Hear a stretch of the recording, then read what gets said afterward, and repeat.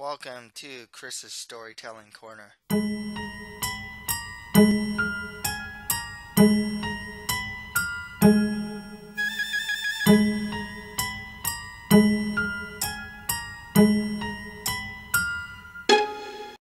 This is Christopher Moldong. Today, I'm going to do a movie review for the Chinese movie Beautiful Accident. Be sure to check out my reading of my short story, The Next Level, as well. Next time, I'll have a manga review for Your Lie in April, volumes 1 to 3, a list for the top katana users in anime and manga, and in a few weeks, a movie review for Spider-Man Homecoming. You can check out my author's website at www.chrismoldon.com. You can buy my first novel, a fantasy adventure called The Mustard Prince in the Condiment Kingdom, for $4.99. Also, for $2.99, you can buy my short story collection, a collection of 10 short stories into horror, fantasy, and realistic fiction genres. Check out my Twitter page and the author's Facebook page. Links to all these will be provided in the description. Don't forget to subscribe, share, and comment to this channel if you're on YouTube, or follow, share, and comment on this channel if you're listening to this on SoundCloud. If you're listening to this on iTunes or Stitcher, please rate, review, and share this channel. So here's the synopsis for Beautiful Accident. A single and career-driven attorney is given a second chance in life following a fatal car crash. In the span of 7 days, she finds herself taking on a new life where she assumes the role of a housewife, taking care of her architect husband and 2 children. So if you guys don't know already, this is actually a remake of a Korean movie called Wonderful Nightmare. And I actually did see Wonderful Nightmare like pretty much a year ago. So I kind of knew what to expect coming in. I'm reviewing more Chinese movies, as you can see, because AMC is now bringing out Asian Pacific movies regularly. So I'll probably do a couple movie reviews and watch some of these movies. The way that this is going to work is I'm going to do a recap of what happens, and then I'll give my thoughts on the movie itself, and even do a little compare and contrast with the original Wonderful Nightmare. So here's a movie review for a recap part for Beautiful Accident. Excuse me. I'm gonna butcher some names, by the way. Yi Yuran works on a case where a teenage boy attacked a girl, and she is hired by the boy's family. They make a deal where the boy isn't found at fault. Lee Yuran then visits her mother's grave and talks about her estranged father, who also died. She then gets into a car accident and ends up in the Terminal of Fate, where she meets the station master Wang Jingchun, who tells her that her death is a mistake and that she should have lived longer. They make a deal for her to take the place of someone who also mistakenly died, and she reluctantly agrees. She then wakes up next to a stranger back on Earth named Zhang Tao, and is a housewife with 2 children. Their son, Tian Tan, I think it's Tian Tan, already picks up that she's not his real mom and helps her get acclimated to the situation. She slowly grows to accept and like her new situation. She goes with her husband to a work function. Her husband has some concerns about the materials that their company is using. He works in construction, but his manager doesn't want to hear it. Lee Yuran speaks with the manager's boss, and her husband then gets assertive with the manager. They then go, Lee Yuran and her husband, Zhang Tao, get drinks and seemingly get along very well. At home, they try to make love, but here's something. It's their daughter, Zing Zing. I think it's Zing Zing. It's revealed that their daughter, Zing Zing, was attacked by her boyfriend.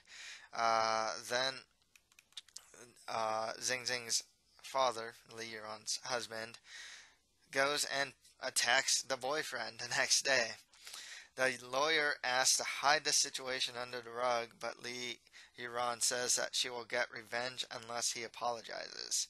The boyfriend then tries, or former boyfriend now, tries to attack Lee Yuran, but she gets the better of him and he apologizes. Early in the movie, it's revealed that she actually practices some martial arts. So Lee Yuran takes Tantan to the bus stop to go to school, but he suddenly can't see. She then takes him to the hospital, but he is in need of surgery.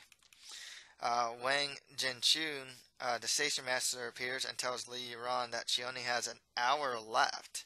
That she only had 7 hours with this family. Or 7 days, 7 days with this family. She then says her goodbyes and leaves in the car with Wang Jinchun. Wang Jinchun reveals that he knew her father and asks for forgiveness. They then go back to the scene of the car crash. Li Yuran wakes up in the hospital.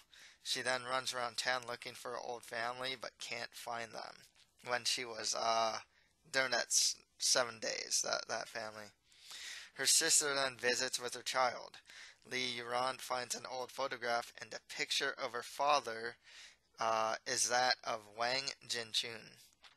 So, on a plane, she meets Zhang by himself, but with no kids, and single. They exchange phone numbers and talk. So, some thoughts on the movie.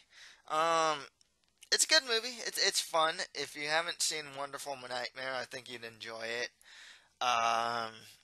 It's got I'd categorize this movie under romantic drama. It's a good movie. I don't think I wouldn't consider it great. I would say it's a C plus. It is like I said, it's a remake of the Korean movie Wonderful Nightmare, and I'm just gonna say it right now. I would say Wonderful Nightmare is closer to a B minus to a B. So I do find Wonderful Nightmare to be a lot better than Beautiful Accident. There are a couple things that Wonderful Nightmare does that Beautiful Nightmare doesn't do. One is that with Beautiful Nightmare, a lot of things get cut down. I think this was shorter in general, so they didn't get to dwell on a lot of things. One difference is that Lee Yuran's character in in Beautiful Accident doesn't hang out with the other housewives. In Wonderful Nightmare, she does hang out with the housewives, gets along with them, befriends them, and that's one way that she starts getting acclimated to her situation and likes her situation. There's also a side plot involving the renovation of the district that they live in. I think they were gonna destroy it, destroy buildings or whatnot, something like that. It's been a year since I watched it, but that side plot is now gone. As far as Lee Yuran's husband goes, there was a lot more character development with him that got cut down by a lot. There's actually a scene where Xing, in the Korean version, I forgot her name, but she actually goes to her boyfriend's house, and then you actually see a bunch of the boyfriend's friends gang up on her. She manages to escape though, and it's the mom and the daughter confronting the lawyer, the boyfriend, and the boyfriend's mom.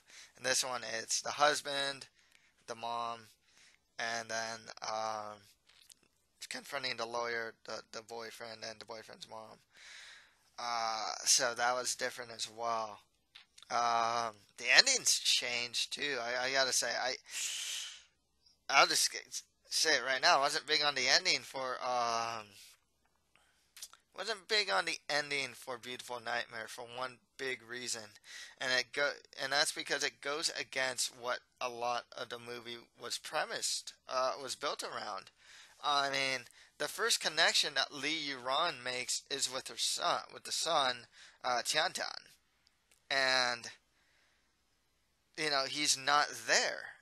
in this version. In Wonderful Nightmare, actually, what happens is she gets on a plane to Australia, and the family is actually on the same plane, and it's the son that actually like bumps into her, and she recognizes him, and then she starts talking to well, in this case it's Zhang, but his former husband, I guess.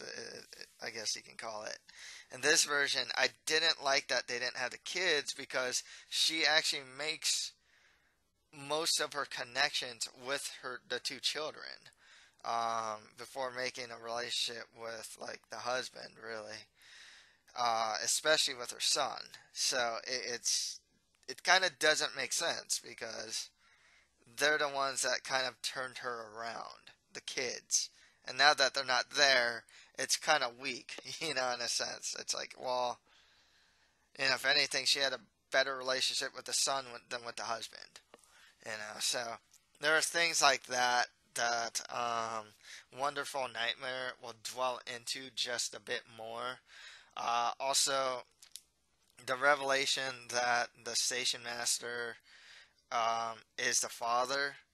It's a little more, in my opinion, more effective in Wonderful Nightmare in that he actually does visit her time to time, but he also reveals how much time she has left.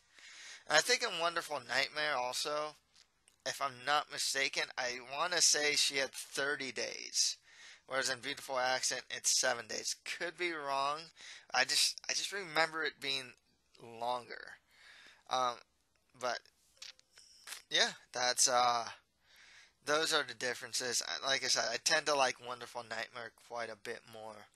Um, Lee Yuron, as far as the movie goes and the characters go, Lee Yuron, I thought she played it well. I'm actually currently watching Chinese drama, and I know this is with K drama too. I'm actually watching Love 020 right now, and there's a certain style of acting that seems to be utilized in the TV drama that I'm watching that's here, and I can't help but feel that they're in this movie with the acting. Um, my friend who actually took some acting classes said that they're playing to the intention. Uh, so you can see some really like they'll stand there and be angry and just kind of stand there for a while. It's very expressive. Um, it's almost there's a sense of like TV acting here, I guess. I don't know. I'm being pretty harsh. It wasn't bad though. Like I said, I got a couple laughs and whatnot. It was a fun movie nonetheless. Um, as a character, she was the main character. Everyone else truly was a side character. There wasn't like, as far as like airtime goes, it really is just her and everyone else. She played her part fine, you know. I did like the Station Master though. I thought he was just. They made him a bit funnier here, I guess. So I did like that. Like he's hiding underneath a potted plant, or like dressing up in this, taking the place of this old woman. So I thought he was a bit funnier and a bit more expressive. Uh, but I liked his character. Xing Xing. I'm really glad that the attack that happened to her in the follow-up meeting with the boyfriend, the lawyer, and the mom seemed to be a strong part in this movie as it was in Wonderful Nightmare. Both scenes were strong. Um, she used her lawyer savvy to her advantage in this situation. She also does it in Wonderful Nightmare. In Wonderful Nightmare, actually, she uses her like lawyer savvy and her like martial arts skills a bit more. Like I said, so the thing with Wonderful Nightmare is just there's just more. That's the thing. It's this movie, but with more, and things are a little more drawn out. But it was still a really strong scene and very karmic too. So I really like that.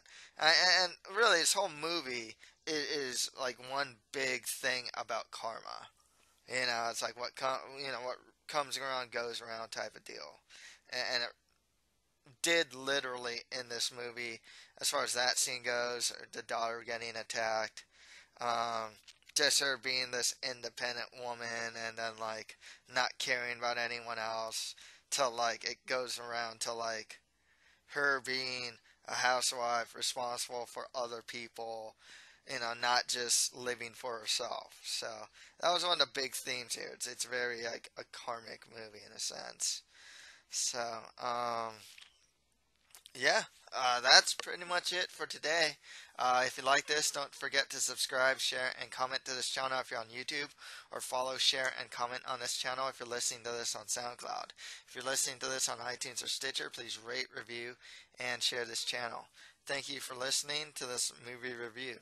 Next week, I will have a manga review for Your Lie in April, volumes 1 to 3, list of top katana users in anime and manga, and in a few weeks, a movie review for Spider-Man Homecoming. Thank you, and until next time.